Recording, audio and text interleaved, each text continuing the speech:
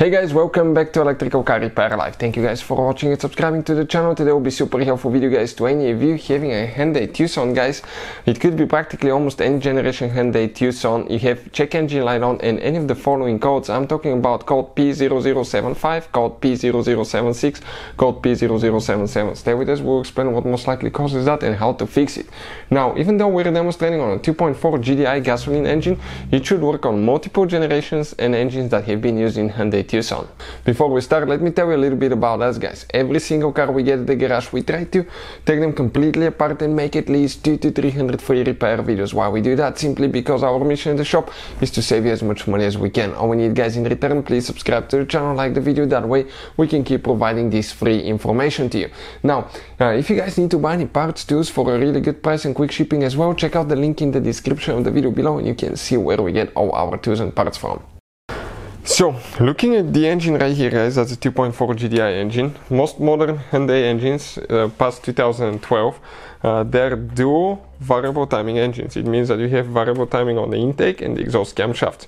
So, in order to have variable timing guys, you have to have VVT solenoids, variable timing solenoids that divert the oil pressure to different chambers on the camshaft sprockets, and that will advance or retard the timing. So, actually, if you guys look at it, that's one of them. That's for the intake side, that's for the exhaust side. If you have any of those codes for 75 to 77, we'll explain what can usually cause that. But before we continue, let me tell you guys, many of you ask us in the comment section below to share information about diagnostics that we use. That's the one that we prefer guys. I'll put the link in the description of the video below if you want to check the current price and features. It works on Hyundai and almost any car you can think of. It's a tool that can pay itself off in one-time use. So, looking guys at that engine now, if you have any of these codes, you need to identify where the intake camshaft is located. That's usually next to the intake manifold. And you need to find the variable timing solenoid. Things to check, always guys, inspect right here the connector, make sure the wires are plugged in, not pulled from here, okay.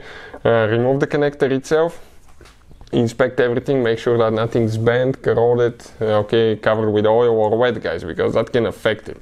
Number two, it could be the solenoid itself, okay. We have a special video that explains how to remove the solenoid, but if you guys look at that solenoid, they often do not go back, okay. On higher mileage engines, or if you haven't changed your engine oil quite often, what can happen, they can get dirty on the inside where they open and close, and that can make them sluggish, slow, and you can get these codes. So number one thing guys, change your oil. Number two, try cleaning and testing the solenoid. We have a special video that explains how to clean and test VVT solenoid on Hyundai on our main YouTube channel, how to repair guys.